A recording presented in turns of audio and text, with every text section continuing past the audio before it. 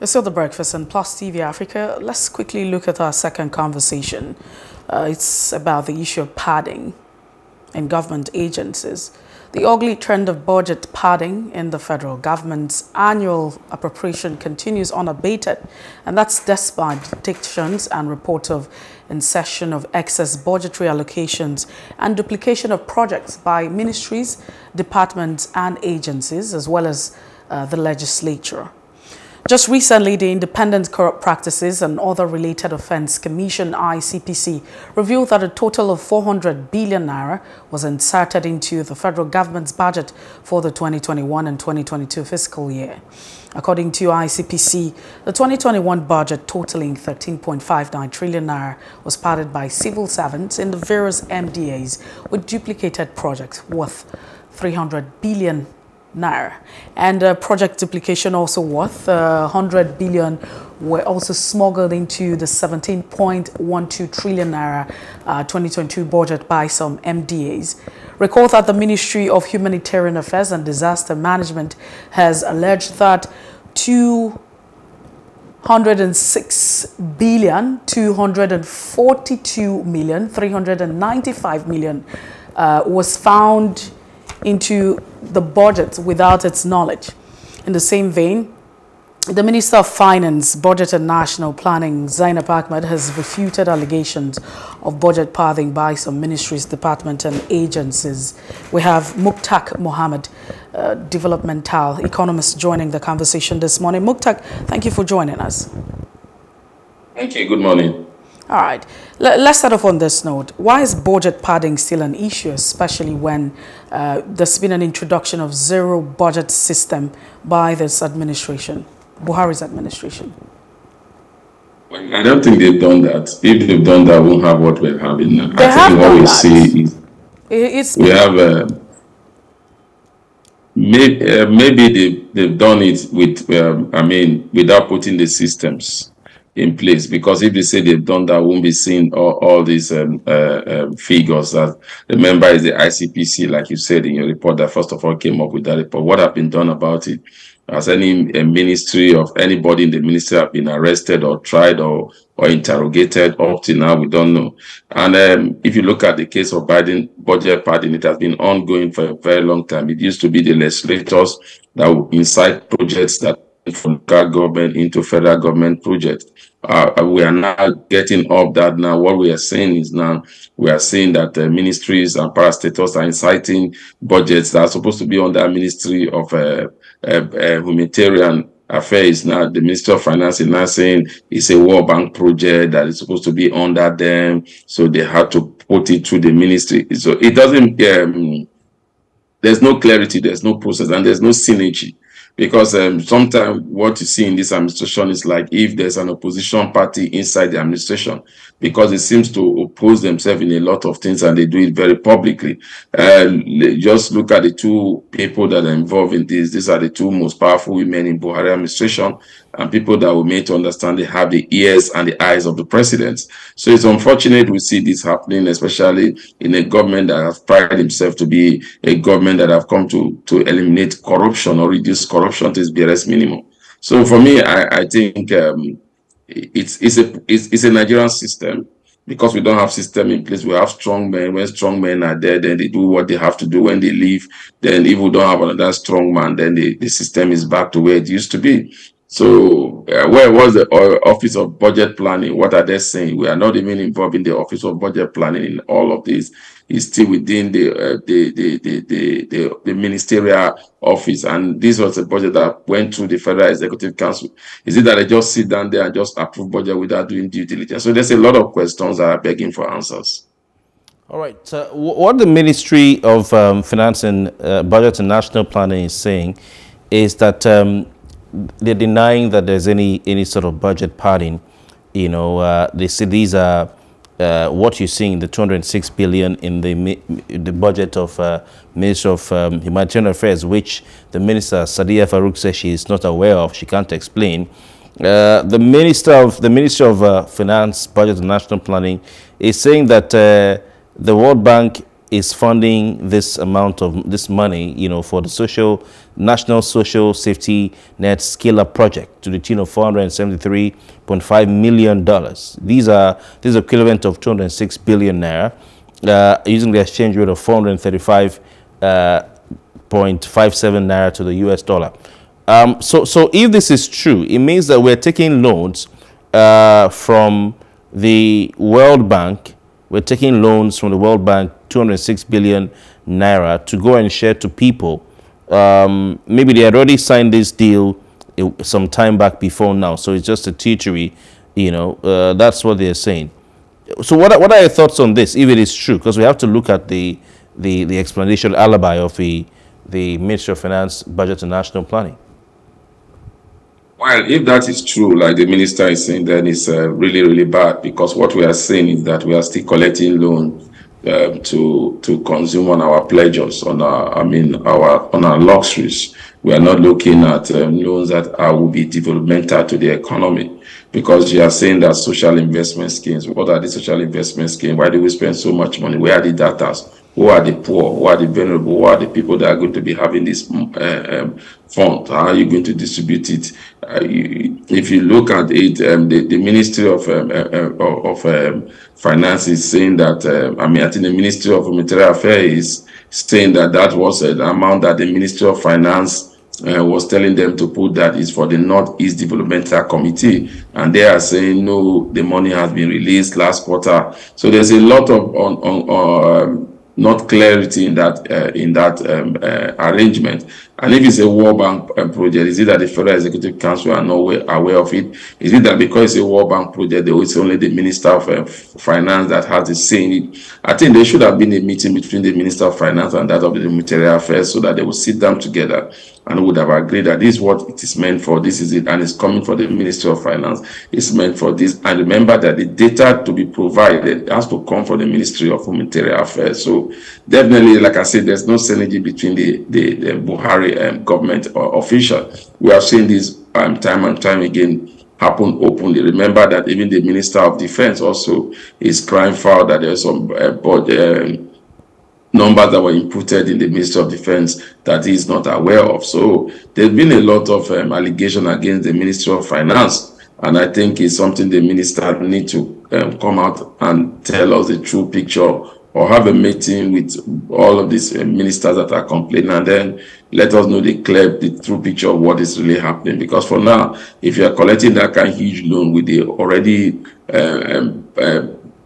debt burden that's already in the country, and you are not explaining to it, and remember that any such loan, either from World Bank, IMF, will have to go to the National Assembly.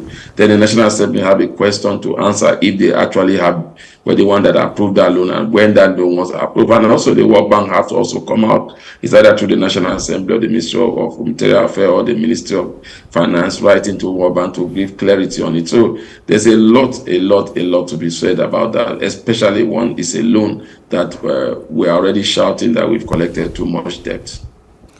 Oh, well, so because I feel like we would definitely continue with this circle of conversation we keep asking. It might just be what we talk about in 2023.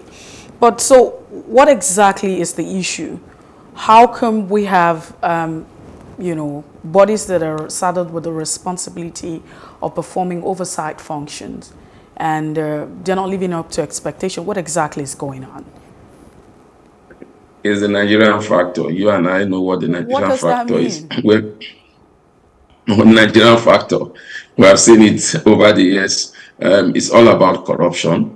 I can tell you, remember there was a time that the then Director General of Security and Exchange Commissioner Arumoite has to openly say that sometime when you come to meet the National Assembly, you have to ask for bribe or the other. They have to ask you to install project or for themselves to collect some money, and also inside training for their own committee members, and they may not go for those trainings. And also we've seen that also play out in ministers. Also, it's all about the Nigerian factor. Sometimes it's the National Assembly that are not doing their oversight function very well. Sometimes the National Assembly is telling the parastatal that they have to incite money for them to do their oversight function. So Definitely it's a Nigerian factor. But let me tell you the interesting thing about budget going to a new administration.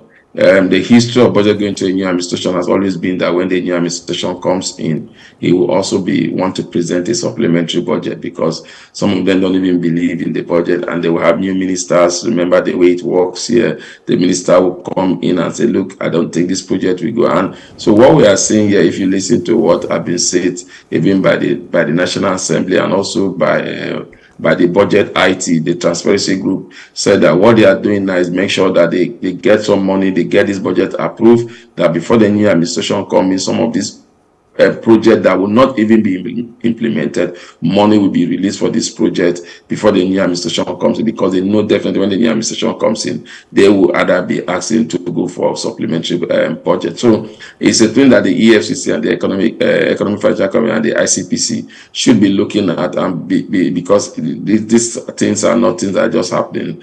They know who are behind it and they know what to do, but do they have the political will to do it? I think that's where we have the problem. So I can tell you, it's a Nigerian factor of somebody saying, it's my turn, I have to leave now, I have to make something before I leave. And that has been the bane of our problem thus far. But I'm still very curious about the fact that I remember vividly, and we understand the hills which this government came on board shortly after 2015, 2016. You know, there was a plan to adopt, of course, which was adopted, the zero budget system. And then we still have all of this.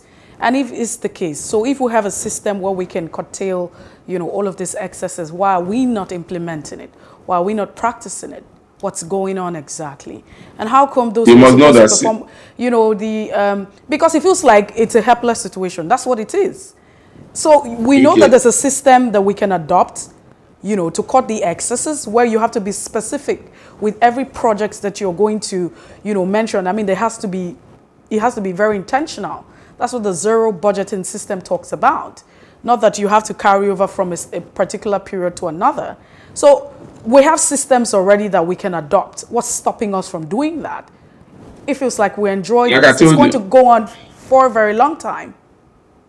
I tell you about systems. Systems are what are supposed to be working. And again, systems are supposed to be improved upon. You know that when you are fighting a battle with a monster called corruption, it's just like what we had of recent when the CBN was saying that you have people that counterfeit the currency, so they have to come up with new security features. So it's the same thing with systems. Systems are not just something that just put there, because once you put system, you are trying to deprive some people of what they have corruptly enriched themselves, so they will find another means of doing it. So what you need to do, systems are meant to be improved every year. You don't just say, okay, this system is working. There's no certainty in the world these days, even in any area of the world, so you need to keep improving. So what we are seeing is that we are seeing a system that has been put in place, a system that has been studied by the civil servants.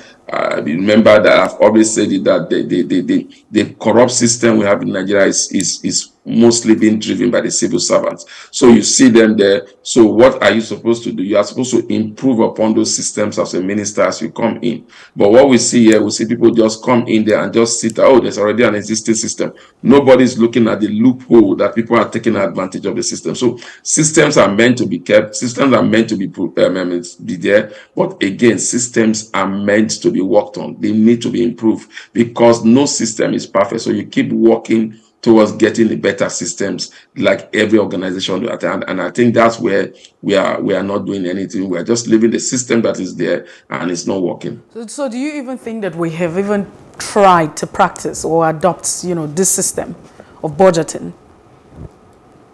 I said it before, I don't think we've really done that in budgeting, because since the coming of this administration, budget pattern has been there right from 2015 up till now. We are still talking the same thing. So that tells you that there have not been any, maybe that system is it's just a system that is written there in the books, but it's not being implemented, because like I said, in Nigeria, systems are implemented by strong men. And when you don't have strong men in a place, then the systems are not implemented. You need to look at the Ministry of Parastatals that are working, and then you realize that what is making them work are the ministers, their personality that's making it work. And if you talk about corruption, remember that this administration that prides itself to fight corruption, And the body language of the president I mean, when he came in, was this president was going to fight corruption. So body language can start a thing, but it's the system you put in place that, and you keep improving, that will sustain what your body language is telling them to. So what we've seen, we've not seen anything yet.